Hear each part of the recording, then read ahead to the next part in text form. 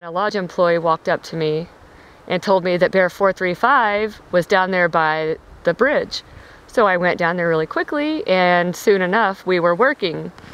Believe it or not, this early in the season there were actually some people here to see bears, and we ended up working because they tried to come in camp, and they skirted camp and went down to the beach, and everyone was able to watch them.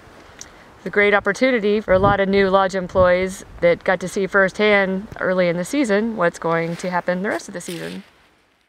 This is the coolest thing ever. I know. This is my dream, guys.